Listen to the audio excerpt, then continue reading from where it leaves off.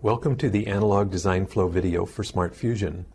This mixed-signal design will configure one of the 32 SmartFusion ACE analog channels to monitor the voltage across the potentiometer on the SmartFusion evaluation kit board.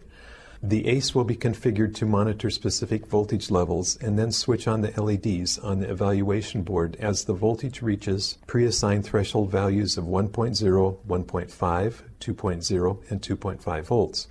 At the same time, you will be able to see the actual voltages through the hyperterminal application on the PC monitor. Save and close the MSS.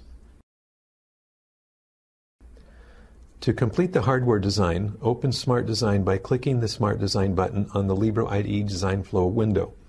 Name the Smart Design component ACE Top and click OK. The Smart Design canvas opens. Note that you can see the generated voltage monitor MSS component in the Design Explorer hierarchy window with an IP icon to the left of it, indicating that it is now an HDL component that is ready to be instantiated into the top-level design. Drag and drop the voltage monitor MSS IP component from the Design Explorer onto the Smart Design canvas. Now highlight the GPIO ports 24, 25, 26, and 27 by dragging the cursor over them and then right-click and select Promote to Top Level. It is at this level that you will assign these top-level ports to package pins by going to the toolbar, selecting Smart Design, and then Show I/O Attribute Editor View. Find the M2FGPO 24, 25, 26, and 27 ports. Go to the pin number column and assign the pins B19, B20, C19, and H17 respectively.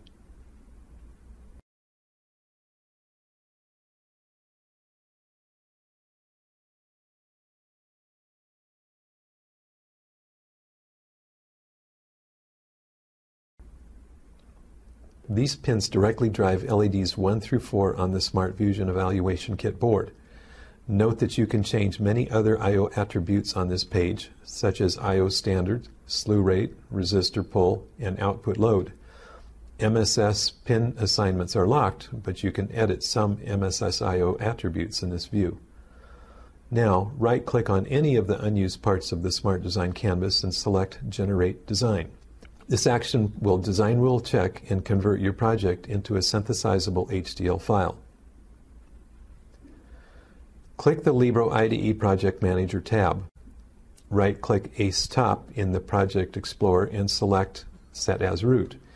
Then on the Project Flow tab, click the Synthesis button. Simplify Pro opens. Validate the project settings and click Run. Simplify Pro completes the synthesis within a few seconds. Close Simplify Pro when done. Click the Place and Route button on the Libre IDE Project Manager Design Flow window, opening the Designer Organize Constraints dialog. Import the acetop.edn, acetop.pdc, and acetop.sdc files by clicking OK. Now, click the Flash Pro Data button to start the compile, layout, and program file generation processes. Save and click OK on the various dialogues that open through the process. With the timing-driven mode selected, layout will run several times to achieve the best timing, so it will take a few seconds to complete the process. When the Compile, Layout, and Flash Pro Data file buttons are green, the process is complete. Close Designer and click Yes to save the file. Going back to the Libre IDE Project Flow window, click the Flash Pro Programming button to program the SmartFusion AF200 device on the SmartFusion Evaluation Kit board. This tutorial already has the SmartFusion Evaluation board connected to the PC via the USB cables. The Flash Pro software interface opens. Line 1 shows that the Flash Pro programmer is connected. The SmartFusion Evaluation board has a built-in Flash Pro programmer. Click the Configure Device button and then click the Modify button in the Programming File window. Note that the AceTop FDB file and the MSS ENVM0 EFC files already are in position to be saved within a PDB programming database file. The FDB file is created by use of the SmartFusion fabric, and the EFC file is created from the SmartFusion MSS configurations. Click the Save PDB button. You are now ready to program the SmartFusion FPGA on the SmartFusion Evaluation Kit board. Click the Program button, and the FPGA hardware program will be programmed into the device. At this point, the FPGA hardware design is complete, and you are ready to implement the embedded software program using Soft Console. Close FlashPro and Libro IDE. Start Soft Console from the desktop icon or from the Start menu. Select the Workspace button, and Soft Console opens.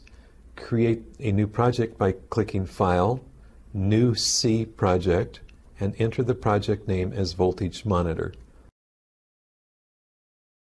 Select Actel Cortex M3 Tools in the Tool Chain window and click Next.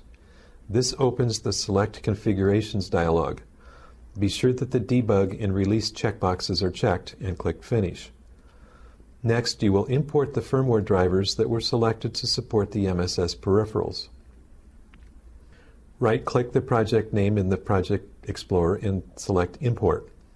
Expand the General tab and select the File System and click Next. Browse to the location of the SmartFusion Voltage Monitor project folder created from the Libro IDE.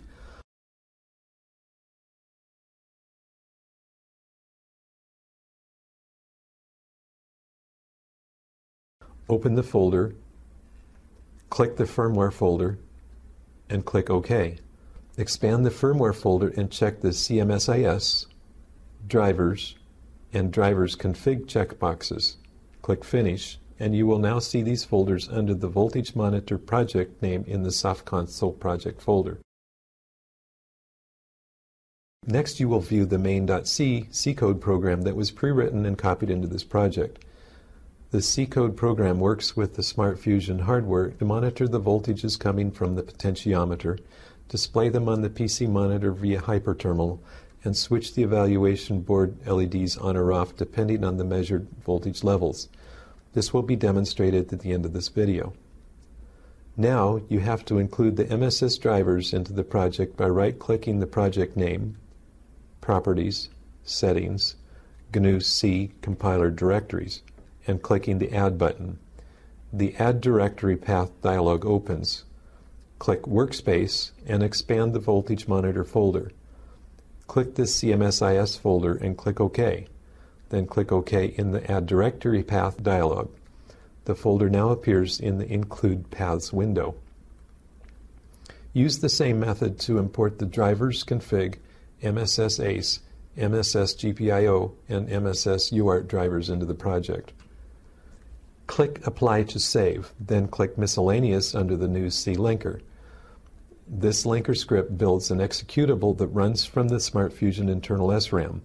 In this video, the linker script was already imported into the project.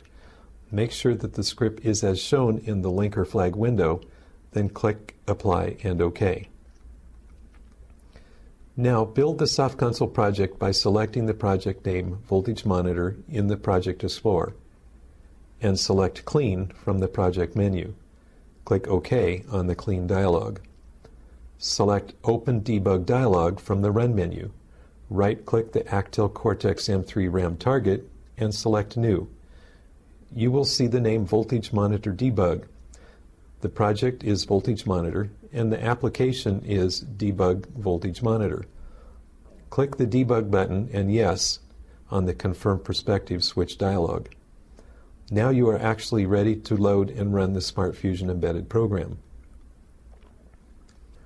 The PC has already been set up with hyperterminal for the project. With the hyperterminal in view, click the green Resume button on the Debug toolbar, and you will see the Welcome to Actel SmartFusion Voltage Monitor message on the monitor. This message comes from the SmartFusion RAM embedded program. Now, with the evaluation board potentiometer clicked all the way clockwise, press any key on the PC. You will see all zeros on the hyperterminal monitor. None of the LEDs on the evaluation board will be on. Gently turn the evaluation board potentiometer counterclockwise to turn up the voltage. Press any key on the PC, and you will see a voltage on the monitor that corresponds to the pot output voltage as measured by the SmartFusion analog input TM0. As the pot is rotated through 1.0, 1.5, 2.0, and 2.5 volts, LEDs 1, 2, 3, and 4 will turn on. You can verify the exact voltage output with the PC monitor. Rotate the potentiometer clockwise again to reduce the voltage, and notice that the LEDs switch off, coinciding with the threshold flag voltages set in the SmartFusion ACE configurator, and actual voltage is displayed on the hyperterminal.